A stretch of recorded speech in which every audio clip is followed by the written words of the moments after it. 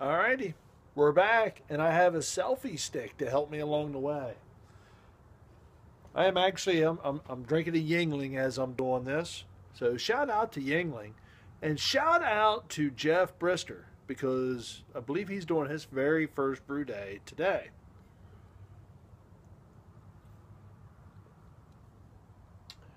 Cheers. So where are we at? Well, we are through the mash. It's been an hour, and I didn't lose any temperature. I never do this on this cooler. This is really one of the best.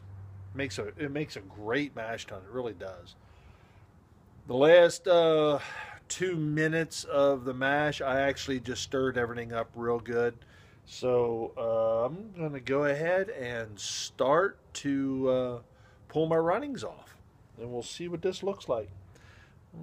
See if I can find a way to set you down here somehow. Oops.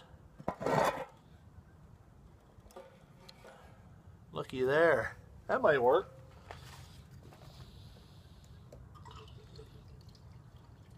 So what I'm going to do is I'm going to clear my grain bed. Grain bed.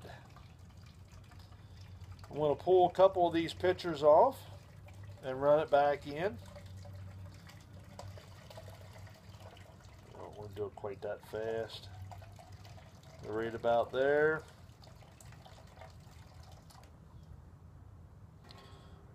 So there you have an idea what it looks like. So I'll be doing that right up until it's nice and clean and clear. So, and when we do that, I'll get back to you. Live brewing Homebrew Wednesday.